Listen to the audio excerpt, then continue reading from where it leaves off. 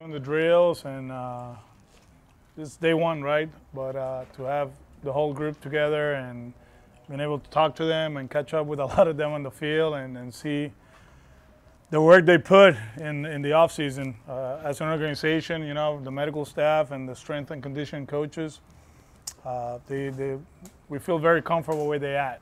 And now it's just a matter of keep building up. Well, we got this one out of the way, and now it's just business as usual. What did you talk about in that meeting you had this morning? Talk about life, man. Like how much we miss them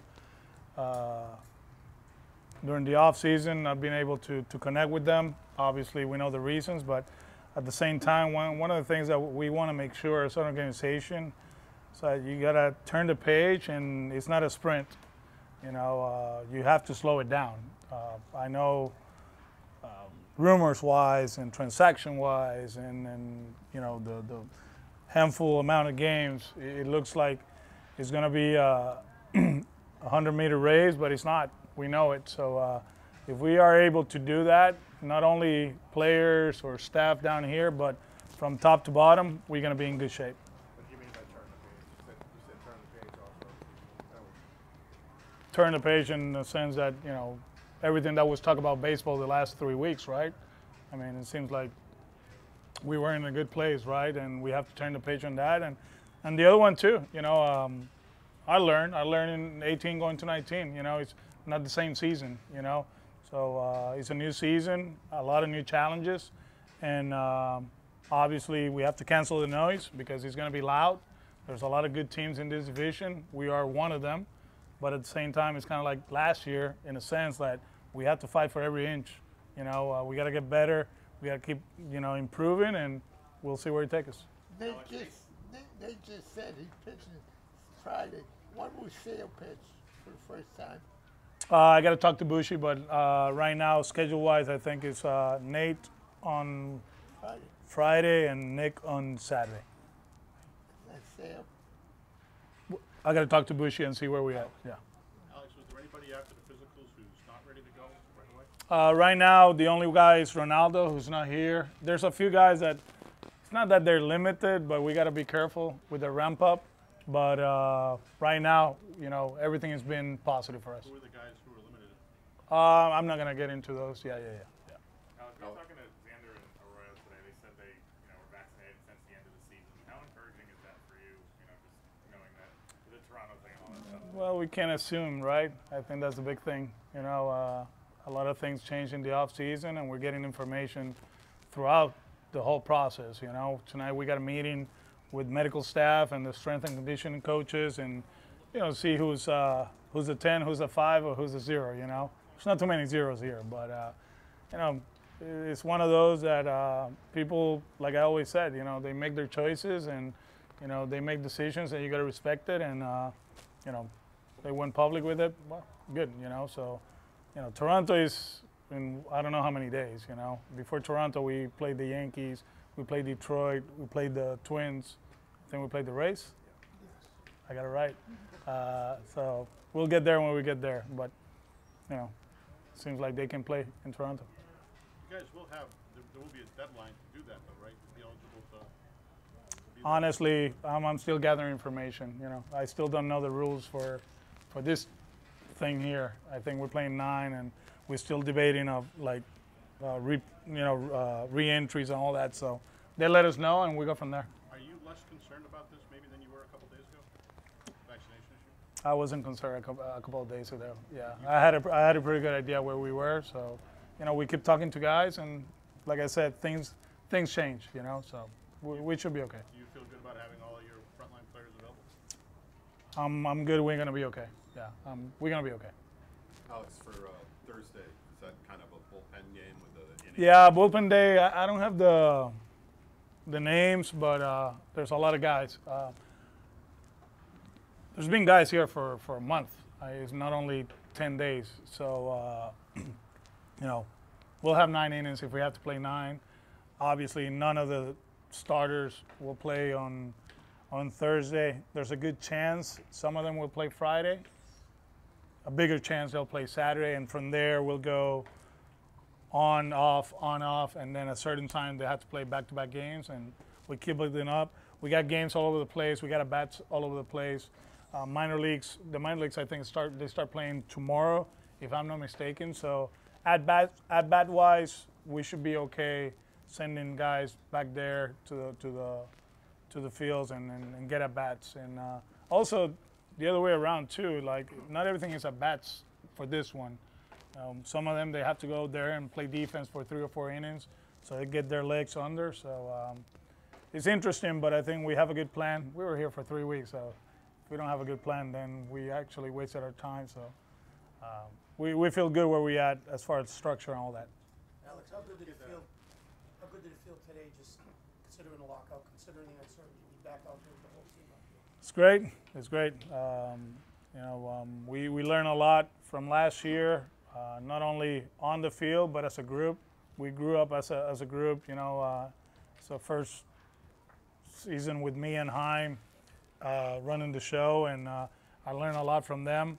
And we're in a good place. We added some guys that been there, done that. Like I said, Jackie and Rich, they know the program. They've been here longer than me, and it's good to have them. But the people we add, they're quality individuals too. Michael, we all remember in 13 with the Cardinals what he did and all that. He's not taking anything for granted. He dominated those playoffs, and from there, it hasn't been what we thought as far as like him winning World Series and all that stuff. So it's a very hungry group that they're just putting work. They're putting work, and it was a fun day one. We got some people out early today because of the structure of the meetings, and for being a day one and not knowing what the guys did in the off season, because you got to see it. They can tell you all this stuff and you can measure everything, but you got to see them taking ground balls, running the 300s, and all that. It's been very positive. So we feel good where we are today. Not a playoff beard for spring training? No, not playoff beer. This is house beer. I said it before. This is not about the Red Sox or other stuff. It's about Angelica. She hates me right now because I keep saying this, but yeah, you got to give her credit. Yeah. So she's happy that I'm keeping it. Tomorrow's photo day. I'll keep it tomorrow. I did a few things already for the scoreboard, so even if I shave, the beer will be there. Alex, how do you look at Xander defensively? There's a lot of speculation this winter that he might have to switch positions at some point. Where do you look at where he's at? All depends how you measure it, right? Like I said before, I said again, he was my shortstop in the World Series. He was my shortstop in the wild card game. I bet there's a lot of managers out there. If you tell them who you want in a big game playing shortstop, they'll say Xander, and I feel the same way. What do you guys like about Strom? Good stuff. Obviously, not healthy the last few years, but stuff-wise, he's one of the best lefties we recognize out there. Cutter, good against lefties, good against righties. It's more about getting, lefties and righties out. We know the rules, and we felt like last year we were a little bit short in the sense of our lefties getting righties out, and with him in the mix, he's one of those, and he can give you multiple innings. Obviously, he was a starter at one point in his career, but we don't see him as a starter. We see him as somebody that can pitch leverage innings during the season, and he's going to help us. Feels like you guys are pretty heavy lefties, and probably will be more in the next couple of days. How's that going to be managed with all those guys? It's something we recognized last year, and we were short at one point during the season, and I'll say it, I think even in the playoffs, and something we recognized in the offseason that we wanted to get better, and we got better, adding Matt. Xander said that you guys were working on some new drills with him defensively. Is there anything that you want to see from him that's different than improvements on defense that you want to see? I think the drills are more actually for them to get their feet under. We're going to transition for the workload now on the field is less. It's going to be more drills, and then they go and take their grounders. But, with him, actually, it's the first step, But, like I always said, and you saw him, he looks bigger than last year. It's amazing. I don't know how he does it, but, he looks stronger.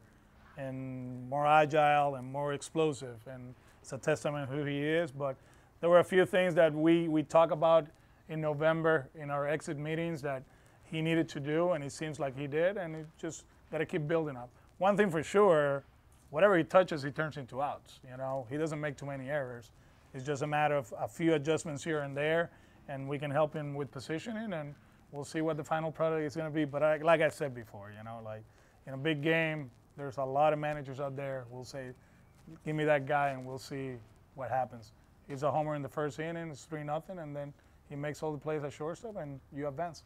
Alex, is that something you would want to address with him, those rumors, just because he sounded a little hurt today when we were asking him about it, you know, like, as long as I've been here, it's like people forget I exist. I just feel like people probably think that he doesn't care defensively, and he's the other way around.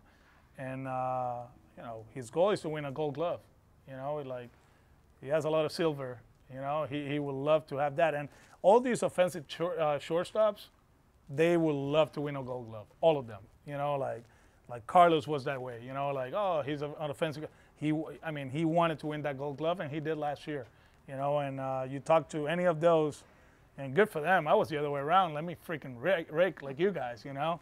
But they do care. They want to be the best of the best, you know. And he sees, you know, all these guys, what they done defensively. But if you talk to those guys, they would love to be like him offensively. So we'll see what happens, you know. But we had conversations, and he knows how I feel about it. So, you know, I always said, just cancel the noise, do your thing, and we'll be happy with it.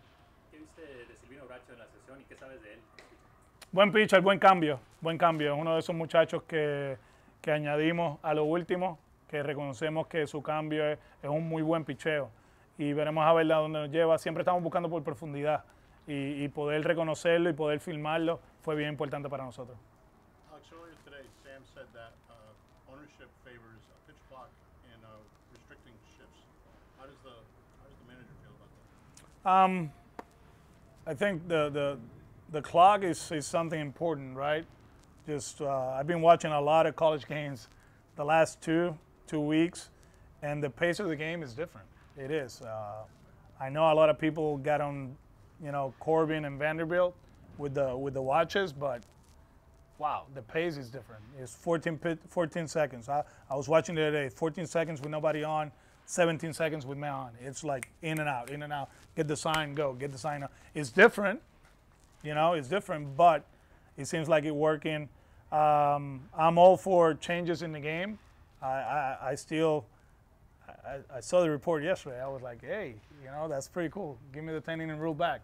But I mean, the shift, we'll see how it goes. I have no idea what the adjustments will be.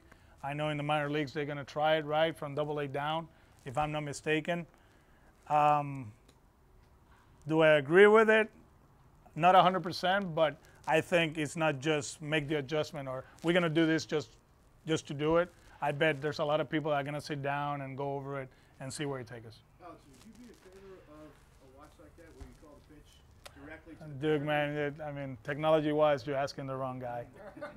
Sorry. What I mean, football uses it. You know, they call the plays. Yeah, and all that stuff. Yeah, I mean, I see the SEC. I think they have the earpiece. The one thing I don't understand about the Vandy situation is, you know, it's different in college because they don't what they tell you throw, but you know here, you know, like when you shake up, what you're gonna do, and here the pitcher kind of like calls his own game. So at one point something is gonna come up. Let's put it that way.